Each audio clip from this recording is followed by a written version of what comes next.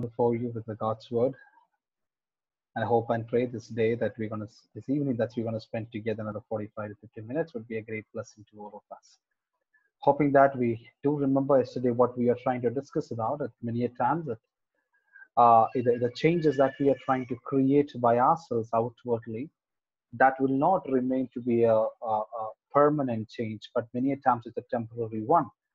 It doesn't have a long lasting effect over our life because it's not from deep from our heart, but it was from an outward change. So we also saw how Jesus just really loved to deal with the most innermost man, that is the inner being, that is our heart itself. He is interested in the real attitude of our heart, real intentions of our heart, real desires of our heart. That's where Jesus wanted to make change more than a behavioral changes. Jesus loved to look into a little more deeper, I would say really deeper, where the behavioral change would happen when the heart is completely transformed. And God is doing the same thing in our lives too. What is one of the dangerous that we have seen? One of the dangerous thing of just having uh, uh, a look of or outward expression, outward thing of a believer, not an inward.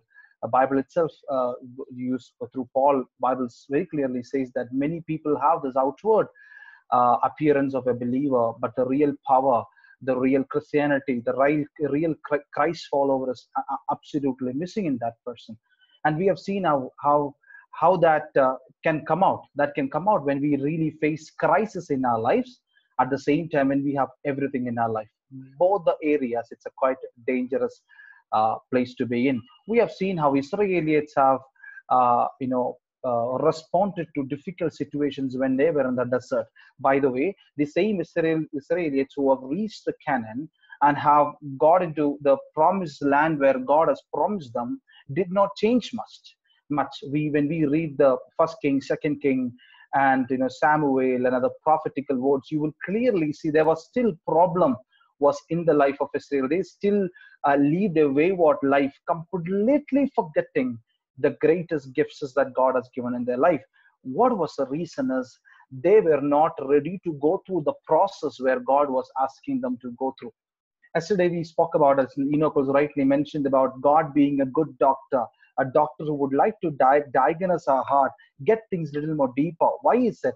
It is because God is looking for a permanent change, and that is what God is looking for in our lives.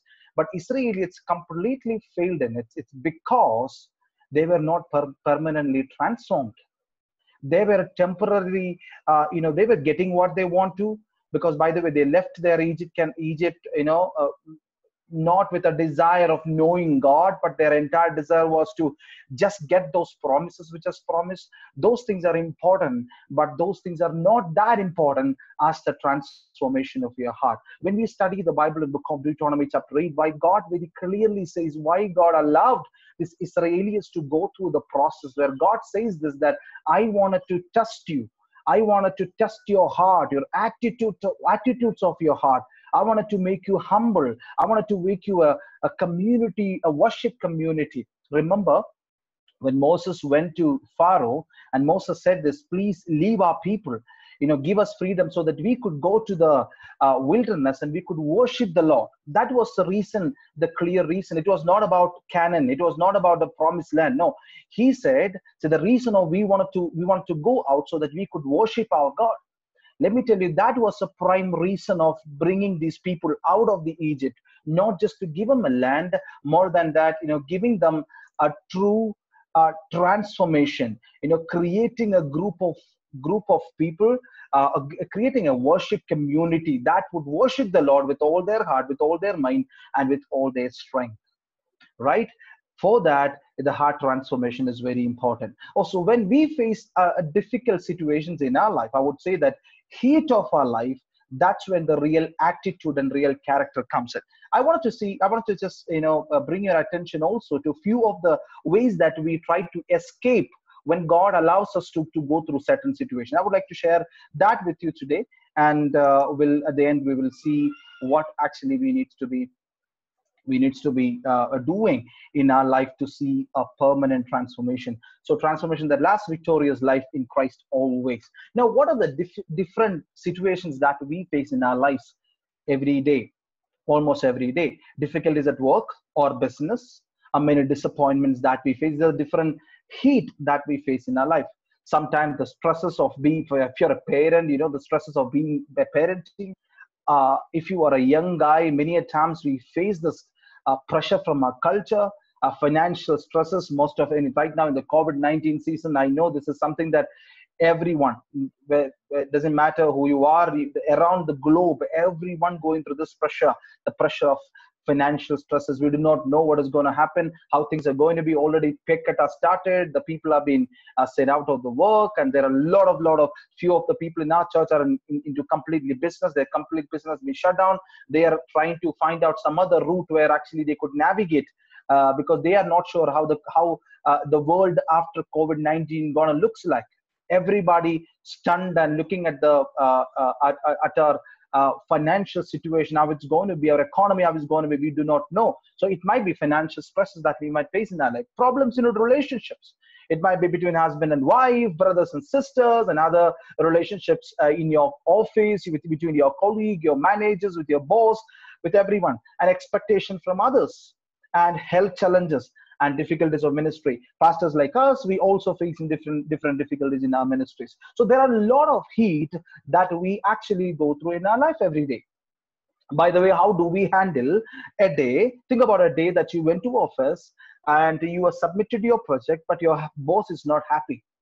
But you had been working hard for last 6 months on that project or 3 months on that project, but he wasn't that happy about how good you have performed, that he wasn't happy about the outcome or output that you have given to him. Think about that day when you coming back home with a heavy heart, with a disappointment that my boss, my team is not that happy with my performance. Though you worked hard for it, you worked day and night to make these things happen, but they were not happy, or they found a lot of bugs in a computer tape. We got a lot of bugs there. Things was not happening. The expectations of the customer was not met. How do you take that stress on that day? Right? Think about a day that you worked hard, your colleague took the credit of everything that you worked. Think about you sorted out the issue, but at last you came to know the credit went to somebody else. The time of appraisal came where your profile was not considered. How do we really face those kind of situations? For me, being ministry, one day I preached a sermon. People were gloomy looking, as if they don't understand. How do I take that on that day? Right after Sunday, my message doesn't look like people were really happy with the message, or people did not take that message into their heart. I felt like it was like bouncing back. How I'm going to go back home and be at peace? Right? Think about a problem in relationships, husband and wife.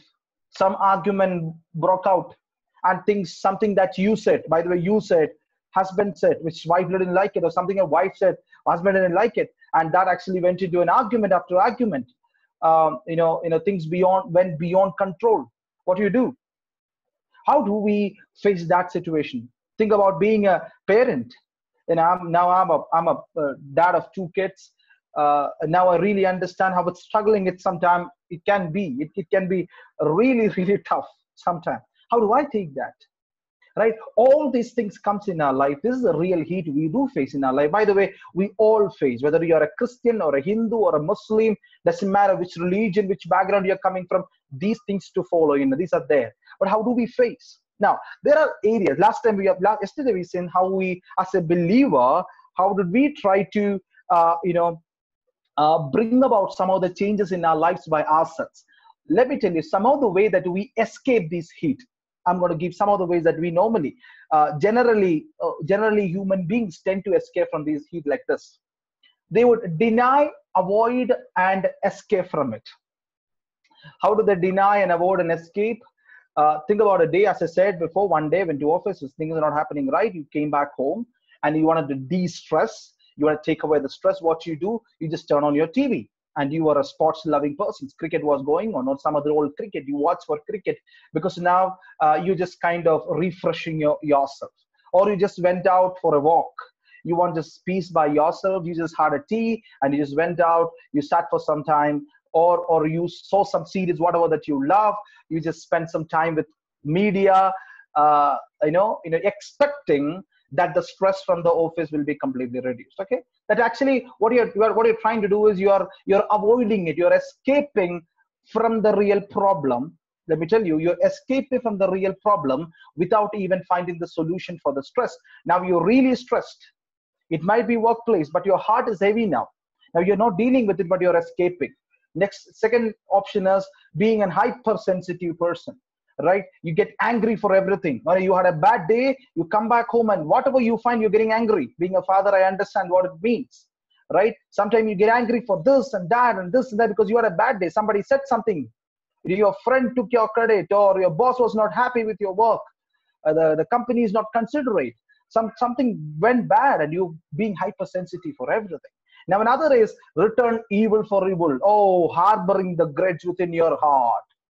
Not saying anybody, not telling anything, telling that, okay, I will surely give this back. Now there is that employee, that my colleague had done this to me.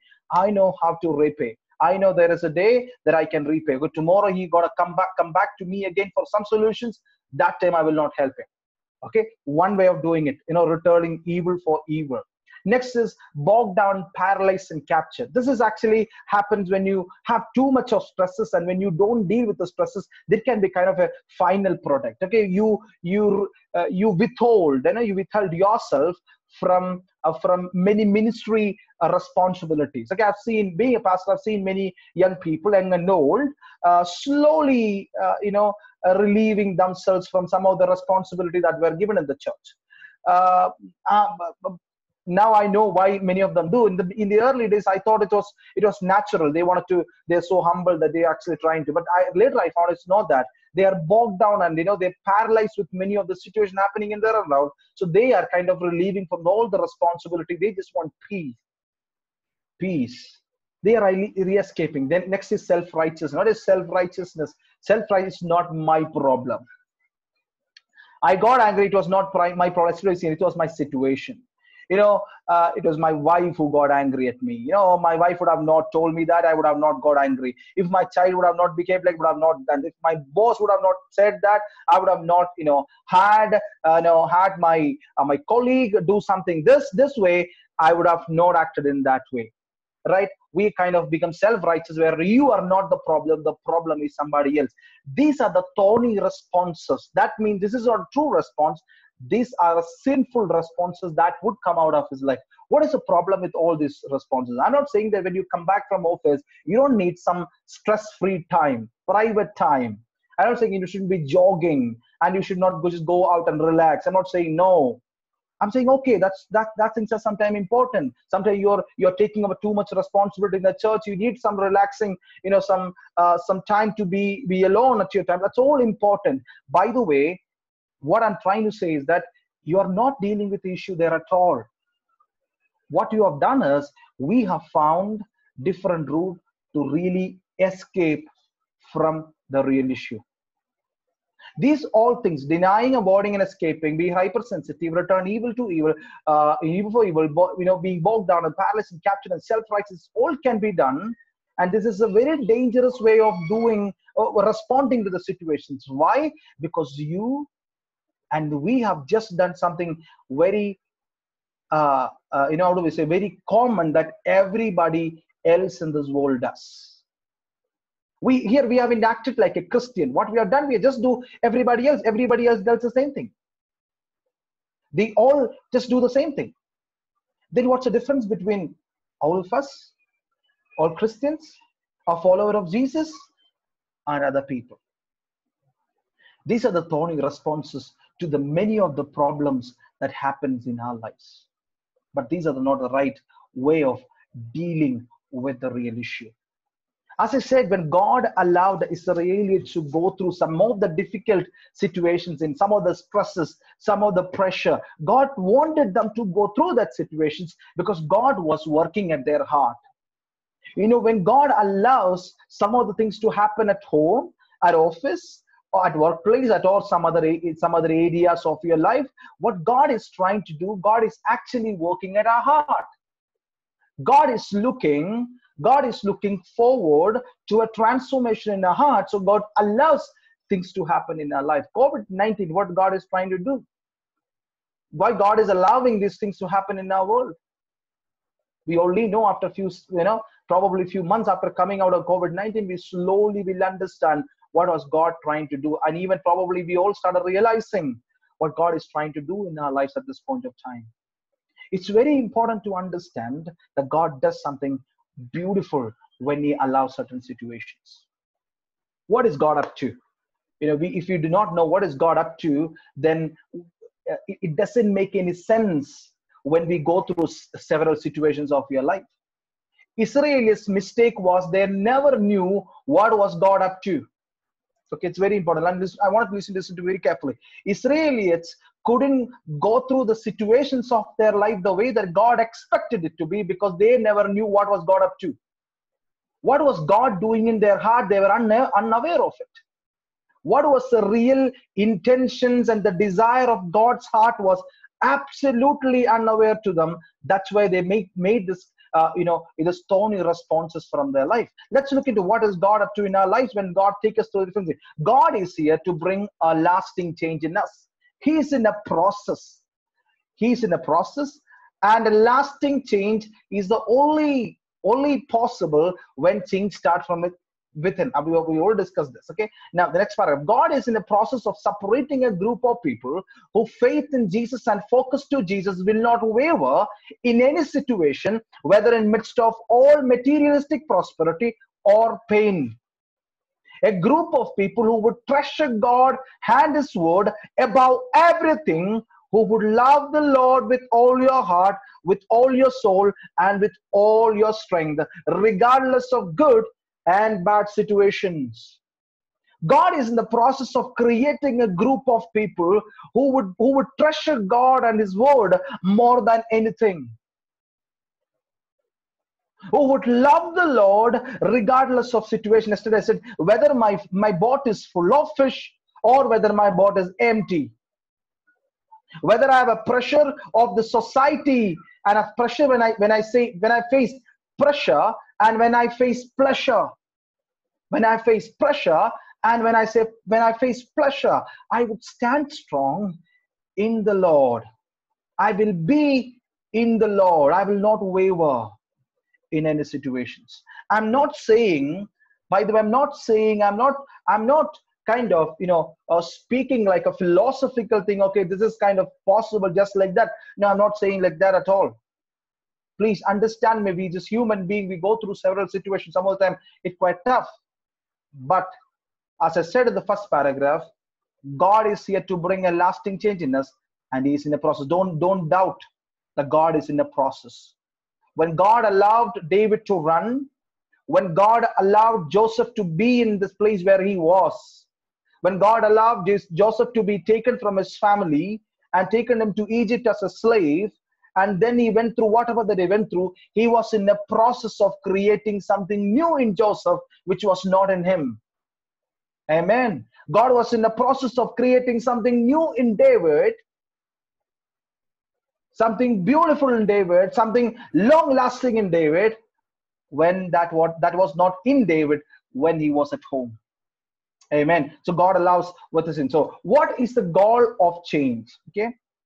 What is the goal of change? It is more than a better marriage, well-adjusted children, a professional career, or freedom from few sins. God's goal is actually we become like Him. All about things God can all about things God can through Christ Jesus.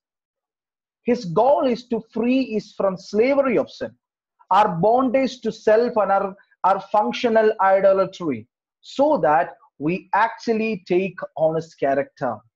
Now, we need to understand this truth. If you are a Christian, if you are a believer, a follower of Jesus, we must know this truth, that many times we place a lot of idols in our heart. That means the center place of the heart sometime being, it's supposed to be Christ. Christ is supposed to be the Lord, Savior. Christ must be there as a Lord and our Savior, as a friend, as a God, as an husband, into any relationship which is very strong. But many times what happens when idols comes in our lives, slowly, knowingly or unknowingly, we replace Christ with many other things. All of the solutions I've mentioned here, what is this? These are all Christ-less solutions. You don't need Jesus Christ to find, that's why I said, anybody in this world does the same thing. You don't need Christ actually. You don't need Jesus Christ to come up, to get into the solutions. Not at all. You don't need Christ at all. Everybody else does. What do you think when a person who works in corporate world for many years, what he does? After he might take a small break. He might take a break and he just go somewhere to visit some places, take a month time of, some people take sabbatical years, some people take sabbatical months. After 20 years or 30 years working corporate, they might take a sabbatical week, sabbatical year, sabbatical of 6 months, half a year. Because they are bogged down and paralyzed and captured by many things. Right? The problem is here all you will find as a Christless solution. Jesus Christ is absolutely missing. Yesterday we have already told you, we have already discussed the fact that gospel is not something that needs to be preached once in a while. It must be preached to us every day. We're going to come to that point now. Now, what is the kind of Christianity then we need to live in this world to really help us that we will have a long-lasting relationship with God? How can we really have this relationship with God? How is it possible that every day of our lives, how do I say, we can be more closer to Him, knowing His heart, knowing His will, and knowing His purpose? Now, I want you to understand one thing. Bible, as I told you yesterday, the Bible is a real book. It doesn't hide anything. It speaks about the failure of Peter, one of the closest, disciple of Jesus. It speaks about the failure of Peter. It speaks about a failure of John. It speaks about a failures of Paul. It speaks about a failure of all disciples. Sometimes it has placed Mary Magdalene above all the disciples who followed Jesus for 3.5 years. It doesn't hide anything. It speaks about God attesting a person called, he is my God's own, my own heart person, David himself. But it very clearly speaks about the mistakes and the sins that he has done. It just plain as it is. It is a real book. First and foremost, you need to understand. Don't try to escape. Escaping from the Lord will not lead us anywhere. We don't need to. We don't need to. Listen to me carefully. We don't need to. God just knows who you are. He just understands you who you are. That's why whenever we read Psalm is always for us out and saying, Lord, I just lost hope now. I'm just feeling really bad now. I don't see anything good coming out of this. Remember Psalm number 73, where the Korah children, there he actually writes a beautiful psalm. He speaks about when he see how the wicked people flourishes in the world, he kind of gets into a big doubt. He says that, Lord, why am I actually washing my hands in righteousness? Why am I trying to live a sinless life in this world? It's like stupidity. Look around me. All these people, those who are wicked, they are just flourishing in their things. They are flourishing in their professions. They are doing really good in everything what they're doing. Why am I suffering here? Why should I be a faithful person in your life? Why can't I just be like them? What is this? What is this happening, right? What is this output or outcome of being a righteous person in this world? This is a real question he asked. Later, Psalmist says slowly, when he went into the presence of God and he closed his eyes, and Bible says in Psalm number 73, he saw of all great, wonderful things that will happen to a righteous man, and what would be the end of a wicked man. He understood, oh God, there is a purpose of me being righteous in this world. Yes, an unrighteous person, a wicked person might flourish in this world, but that's the end of his story. Is the story gonna end here on this earth? Look at this. His perspective about life started changing the moment that he went into the presence of God. By the way, all other solutions that we have found, putting everything upon somebody else and escaping from it, and keeping all the grudges in our heart without even dealing with those grudges, without dealing the real issues of our heart, what are we trying to do?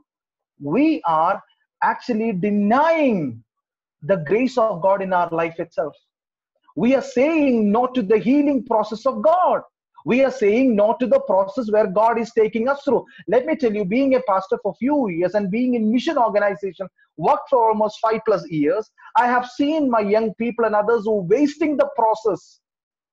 We say it as, do not waste the pain, do not waste the suffering, do not waste when God allows you to go through some processes, because that's where your relationship will become more closer. You understand God better. You will have a greater visibility about who God is, what God is doing, and what God is doing in your heart. Let me tell you, even though Israelites have seen this greatest and wonderful miracles of God in their lives, can we ever imagine how they can be that rebellious and stiff-necked people, regardless of all the wonders God did in their lives? Because their eyes were blinded. Listen to me. Their eyes were blinded by the prosperity of the world. They couldn't see things outside the prosperity of this world. Today, many times, including pastors and leaders and everywhere, including church believers, our eyes can be blinded by the things of the world. We have to be very careful. It's possible that we can easily overcome. First, we need to take away, how do I say, we need to come out of all these wrong solutions that we have already trying to apply into our hearts. Thinking that, okay, 2 hours of cricket match kind of will relieve the pain from me. By the way, no, you're not dealing it right. Putting blame upon somebody else would really give you that freedom. No, it will not. It will not. And it cannot, because you're missing the cross and the power of the cross. Now, how is it possible for me to really experience God's presence and God's healing in my day-to-day life? That's what we're going to discuss today. We have seen what God is up to, right? We have seen what God is going to do. It's more than just a better life. It's more than just having good life here. It's beyond that. Now, when we study, Bible says that we need to have a cross-centered life. We need to have a cross-centered life. What do you mean cross-centered life? Think about it. Think about a day that, as I said, you had a bad day. You couldn't do well due to some reasons, and actually you came back home really tired and stressed, right? And we kind of don't know what to do at that particular time. We have no answers. We don't know how to react to the situations. You had tea. Okay, you relaxed for some time, sitting back, probably you read through the news or did some other activities. But before you sleep, before you go to bed, that you're going to get into your room, you close your door, nobody there, only you and your God. Now you open your Bible and read a few verses in the Bible or a passage in the Bible. Now you close your eyes and look at the cross. Bring the cross before you.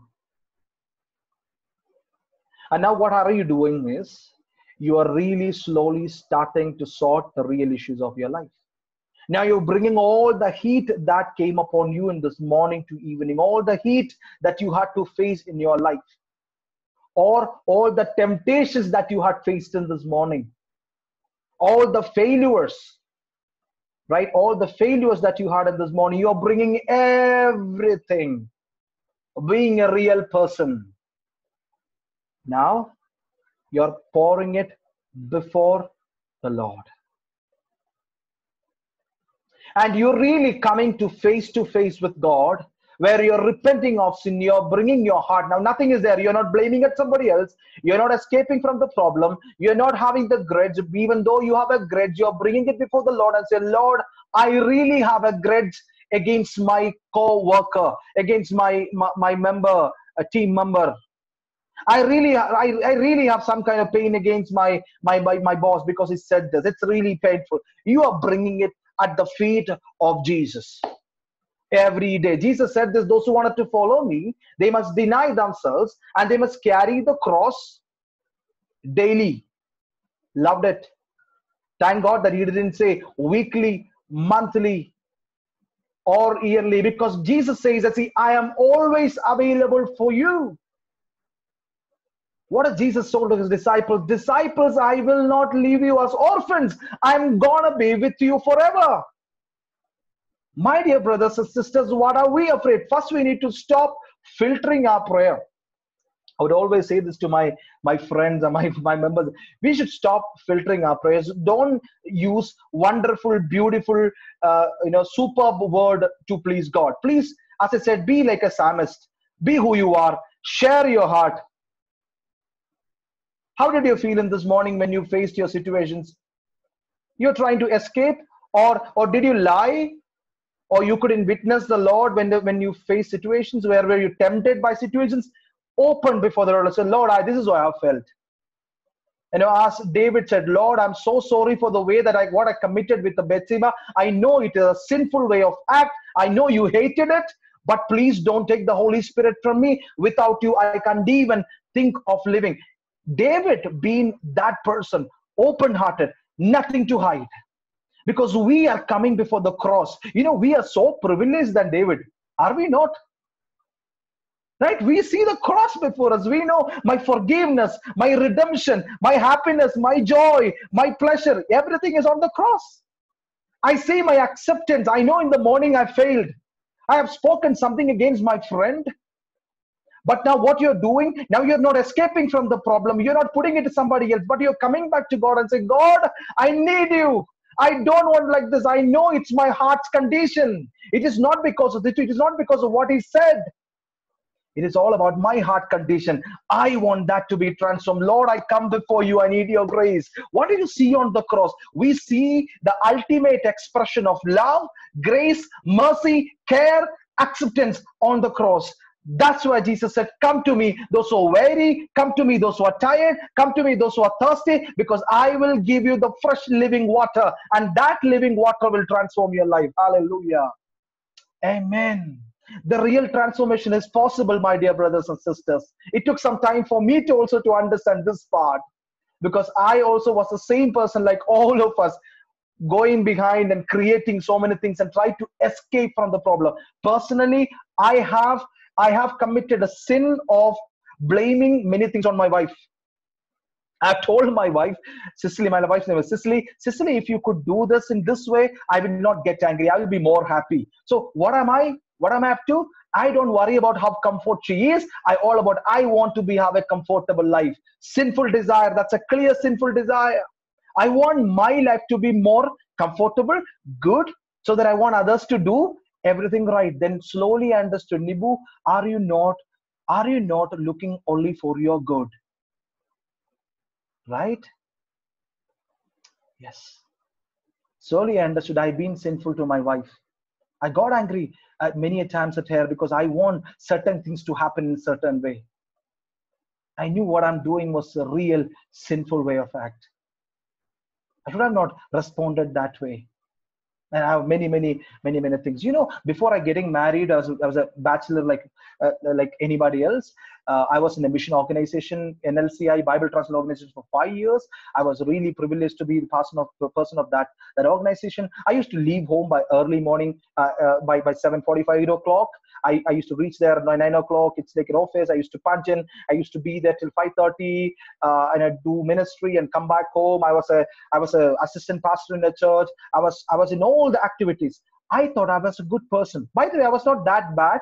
I was doing good in ministry. I was a okay person. But when I got married, slowly God started exposing my heart. God started exposing my heart, and I understood, Nibu, you are not as good as you thought. Right? That's where, when you really face, because when you face the heat of your life, that's where the real response would come out. But by the way, we don't need to be self-loathing. Don't do self-loathing. Oh my God, I don't think I can do. No, there is an answer. Answer is cross. Right? Answer is not denying the situation. Answer is not escaping the situation. Answer is not self-righteousness. Answer is cross. Cross is the only answer, my dear brothers. That's the only answer. Right? So what I need to do, I need to come to the cross. a cross-centered life. When I look at the cross, I know I might be rejected by my boss, my work, but I'm not rejected by my God, because my identity is not as an engineer. My identity is not I'm a pastor. My identity is not just I'm an accountant, or I'm a lecturer, I'm a doctor or nurse or whatever it is. My identity is not that. My identity is that I'm a child of God. As I was in sin, I was in slavery of sin. My God has redeemed me. Redemption means my God has brought me by paying his own blood, and he got me into his own family. Now I'm a part of a beautiful family. Father, Son, and the Holy Spirit, and myself and a great community with me. I'm a part of a beautiful family. I'm a justified and an adopted person. My sins are forgiven. Look at this.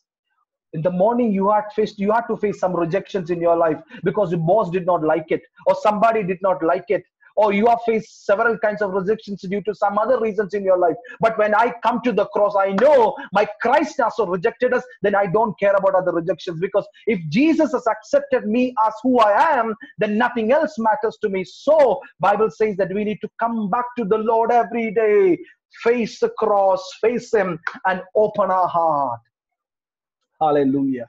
Then Bible speaks about a spirit-filled life. I mean, when I face to face, Jesus said, "See, let me tell you this: there is no power in us other than the power of the Holy Spirit." What transformed the life of disciples? The Spirit of God transformed the life of disciples. They were just obedient to the voice of God. Yes, I am being obedient to the voice of God, like I'm coming back to God himself and saying, Lord, I need you. The moment I submit, humbly come before the Lord, and I tell him the need of the transformation of my heart, let me tell you, my dear brothers and sisters, God is listening to us. He will accept you as you are. The failures where you happen, because he loved to transform you. And Bible says there is a Spirit of God. The real potential is not you. The real potential for the change is the Spirit of God who is living in you. The real potential for the change is the Spirit of God who is living in you. That was the change.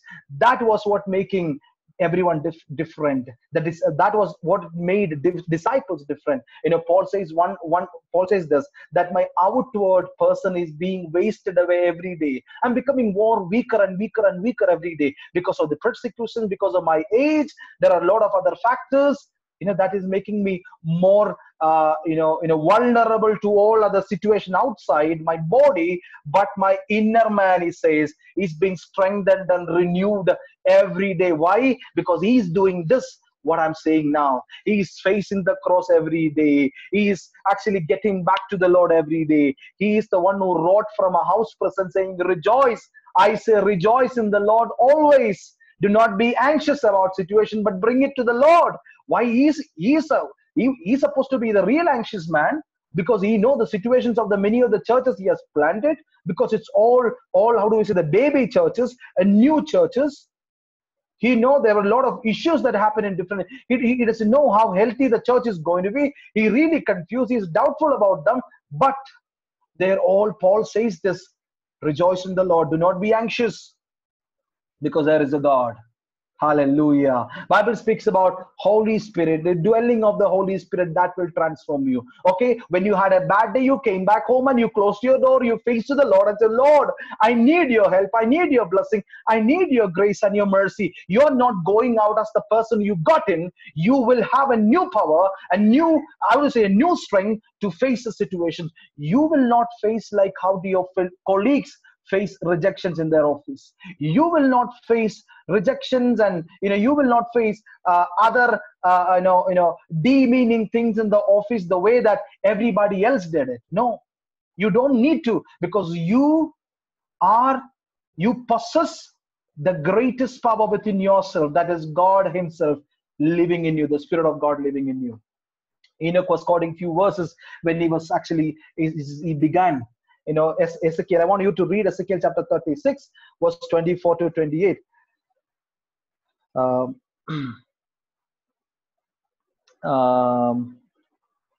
Let's take Bible, Ezekiel. Enoch, will you be possible? Can you read that verse? Ezekiel chapter 36, verse 24 to 28.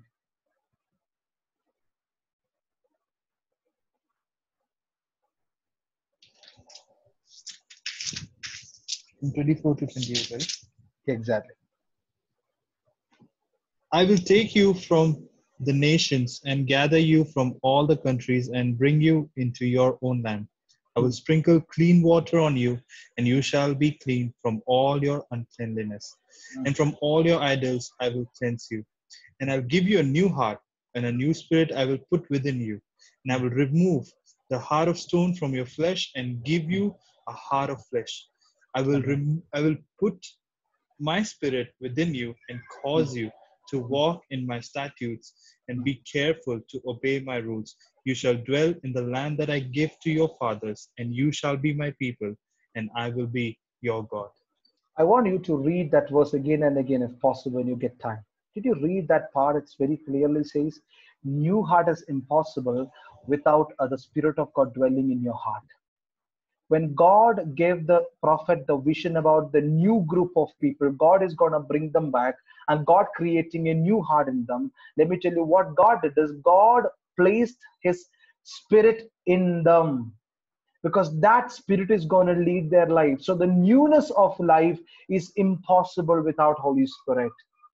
The transformation that lasts is impossible without without you allowing the cross of Jesus to speak to you and allowing the Spirit of God to help you to move forward in your life. That's why verse 27 says, I will put my spirit within you and cause you to walk.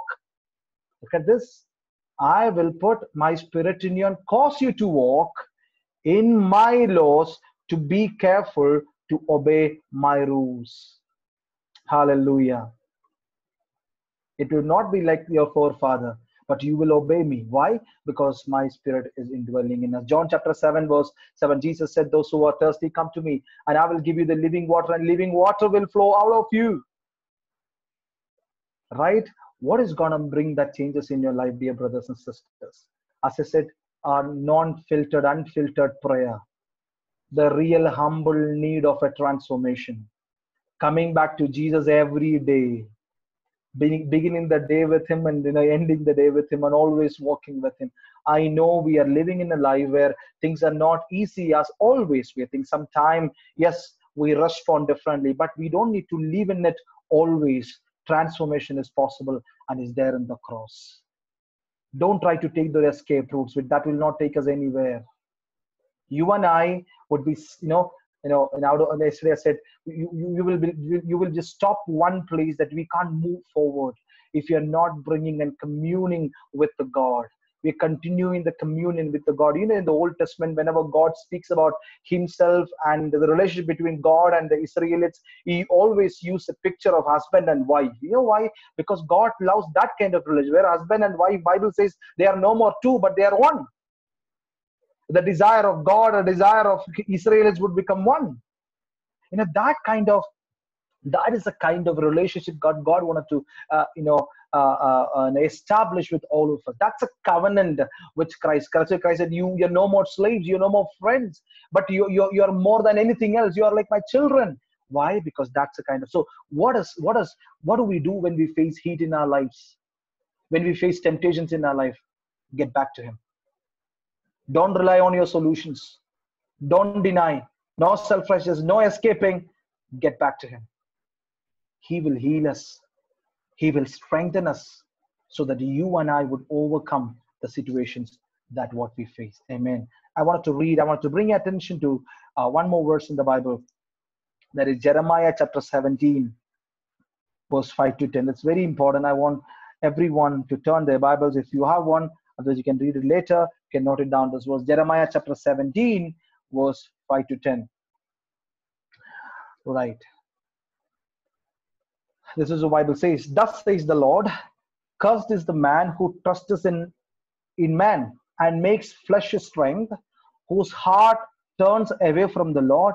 He is like the shrub in the desert and shall not see any good come. Right? He shall dwell in the parched places of the wilderness, in an uninhabited salt land. Verse 7. Blessed is the man who trusts in the Lord, whose trust is the Lord. He is like the tree planted by the water that sends out its root by the stream and does not fear when heat comes, for its leaves remain green, and is not anxious in the year of drought, for it does not cease to bear fruit. Wow. Did you see the distinction that the prophet is making there? A clear distinction prophet is making there. The one who trusts in the Lord, when heat comes, he will be in a parched land where he won't be able to produce a godly fruit, a spirit-filled fruit. The spirit of the fruit of the spirit. Why? Because he is trusting himself. He has taken those escape routes. But one who trusts in the Lord always, one who coming back, bringing his root back to the stream where the real water is flowing, where the living water is flowing. Doesn't matter what is the situation outside, doesn't matter how heat the situation is, how difficult the situation is, this guy will bear the fruit for sure. Why? It's not because of the fruit, it's not because of the tree. Why? Because he has planted, he has taken his root to that stream. Hallelujah. That's a transformation. God will bring it into your life. Let me tell you, it's not about you, it's all about God. Bible is not about David. Bible is not about Joseph. Bible is not about Peter. Bible is not about Paul. It's all about God and what God does through his people. It is all about his faithfulness, his love, his grace, his power. It's all about God. Amen. It's in the beginning God created. It's everything starts with him and ends with him. We're going to come back and we say amen. Hallelujah. I hope this is going to help you in your life. Let me tell you, bring it to the Lord. Be like the psalmist, opening your heart, nothing to hide. God, you know what I've gone through. God, you know the way that my heart is thinking right now. I am somebody who loves the pleasure. My heart is desire. My heart desires are there. I have a few more examples still because of the time I'm getting. We know in the Bible there is a character called Josiah in the Old Testament, right? Who brought a reformation in the land of Jerusalem. When Josiah became a king, he found out this a word of God, right? He sent his people and he found the word of God from the temple, because the temple was completely destroyed in a sense. Nobody was using it. Everything was closed. No worship of God was happening. Everything was absolutely, utterly, completely demolished in its worship. And at last, Josiah see the God's word. And he brings the God's word. When he read it, he started crying. The real repentance came into his life. Then what he did is he started, demolishing one idol after one, another in the land. He purified the land because he brought the God's word into the center. Right? There are so many times, even including pastors, sometimes ministry would become my center. I would become my center. My sermons would become my center. My theological knowledge could take the center. No. When I read the word, when I bring the word, it just clearly shows me who am I and how much I need God. That humbles me. That brings me back again to the Lord and say, Nibu, you need to remove that idol.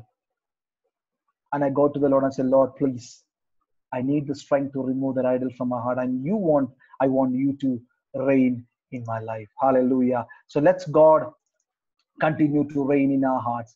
Let's not be I. Let us not trust ourselves, but trust in the Lord. When you read Psalm number 4, when we're not taking much time, I'll just go through this. When you read Psalm number 4, we speak about how David is facing one of the toughest situations in his life, where he was running away. 3 and 4, when he ran away from Absalom, his own son, he wrote this psalm.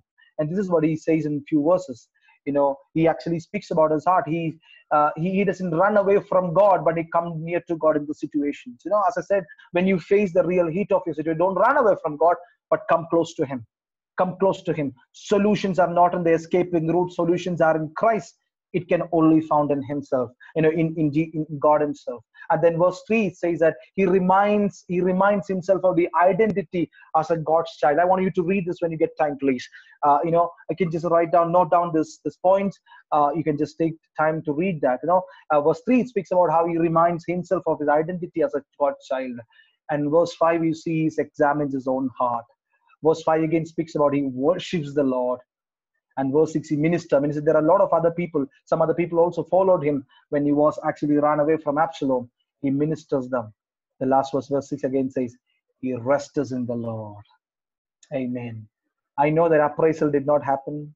I know that blessing supposed to come to me did not come to me.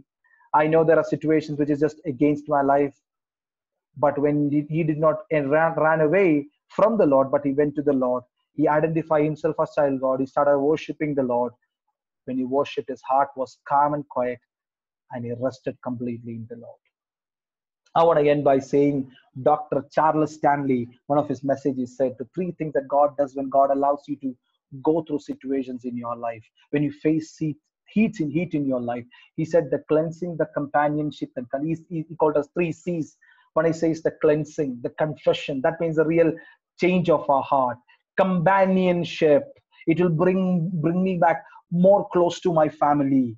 The Father, Son, and Holy Spirit, the triune God's family. It brings more close to Him. The third is the conformity. I'm being transformed to the truly follow and obey and trust Him as gods who will never leave us. That is in time of crisis. Transformation to a truly follower, a truly the one who obeys the Lord in all situations of our lives. Right. I wanted to end by saying this. God will do a great transformation in life, and God is very much faithful. My dear brothers and sisters, He's a faithful God. He has called you for a purpose. Let us not waste the process when God is taking us through. God is a good God. Do not waste the process. Do not waste the suffering. But be faithful and stand strong so that, when we go through what we go through, when we face situations, what we face, right now, COVID-19 brought a kind of an unprecedented, uncertain situation to all of us. I don't know how things are going. We do not know. But one thing I know, God is in control. He is a sovereign God. Come back to Him. Right? Let the relationship, companionship with Christ be more stronger. Let Him transform me so that I and you would become like Him. Let our heart have the same desire of the God's heart. What is God is up to, let my heart also up to the same thing what God is up to. Let us align our desire with the God's desire. It is not possible when we go away from the Lord. It's only possible when we come more close to the Lord. This evening, can we just close our eyes together? Can I pray for you this evening? We have just taken 2 days, almost 1 hour sessions. We have learned the word together. Right, many of the escaping route that we have taken, we thought that could actually bring some kind of reliefs and some kind of solutions to the issues. Let me tell you, no. The real solution, the real, the real breakthrough in your life is only found in Christ. That's when the New Testament, Paul is the one who uses this word in Christ many a times. En Christos, we call it in Greek. It's a powerful term. He says our salvation is in Christ. He says our forgiveness in Christ. Redemption is in Christ. New life is in Christ. Everything is in Christ. The victorious Christian life is in Christ. It is not without Him. Let us not deny. Let us not be self-righteous. Let us not take escape routes, but come back to Him. When you come back to Him, you know what, as Paul says, Paul speaks in a pray for Ephesians, praying, Lord, you open the hearts of these Ephesians so that they will see the enormous power. That's what we read yesterday. I wanted to read that verse again, but we don't have time. Let's read. Let's think about it. In 2 Peter chapter 3, he speaks about the enormous power that's going to bring the transformation in you, in us. We need to add one character, new character, a godly character, a new godly character. Then we will not be unproductive, but we will be productive for His kingdom. You don't need to face this situations the same way Israelites did. You and I can face a situation like Paul did. You and I can face a situation like David did. Why? Because Christ and His Spirit dwells in us. Father, we commit each and every one, those who heard the sermon and this evening, O Master. We wanted to pray together that we would lead a victorious Christian life. And that is not found in anything else, Lord. It is found in only in you, Lord. Your word gives us the direction, because that is a lamp unto our feet. The Spirit of God who is dwelling in us will give us an enormous power so that we could overcome every situation and every heat that we face in our life, Lord. Whether it is pain or the pleasure, whether it's the pressure or the pleasure, or the material is blessing, any situation that we have, Lord, we will be able to face it by your power, O Lord. Thank you, Father, for reminding us this evening that you are a loving God. You are a wonderful God. You are a compassionate God. When we look at the cross, we see this ultimate expression of love and, love and glory and faithfulness and care and redemption. Everything is found in you, Jesus. Absolutely nothing impossible without you, Lord. You have called us to your family, the Father, Son, and Holy Spirit, the perfect harmony, the perfect peace, the perfect obedience. Lord, thank you that you're going to enable each one of us so that we will be obedient to your word, regardless of all the situations that we face in our life, Lord. Thank you for blessing us together. Thank you for speaking to us in this evening. Bless us, Lord. Specifically wanted to come at IPC Harvest Church there, and on all the believers and pastors and family, Lord Father. Wanted to pray and ask your blessings over their life, O Master. Use them as a lighthouse in the land, Lord, so that many people would be attracted to the gospel of Jesus, Lord Father. Hallelujah. Help us so that we will preach the gospel every day to our heart and to the life of people, O Master. May the gospel of Jesus transform our heart, Lord Father. May the church be a great blessing to many people, Lord. Use the pastor and family for your glory, O Lord.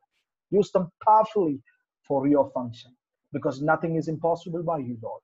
You are the Lord one who great wonders in the past. He is so faithful to do the same wonders today, Lord. We pray for the COVID-19 situation right now. We know that you are listening to us. We know that you are transforming things. We know that you're doing something wonderful here in this land. You are allowing something to happen so that something would change here in this land, of Father. May the name of Jesus be glorified in everything, Lord. May the Father's name, the Son's name, the Holy Spirit name be glorified here on this earth. May our life will be more tuned to your desires and to your plans and to your purpose, Lord. It's not about us. It's all about you. Thank you for being with us. Thank you for listening to our prayers. In the name of Jesus, we all pray together. Amen. Amen. May God bless you all. Thank you. Enoch, over to you.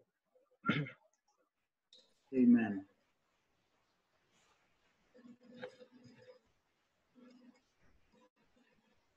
Thank God for this beautiful evening that the Lord has given us. Truly, we were being ministered by God, and I believe every one of you are blessed. Let us thank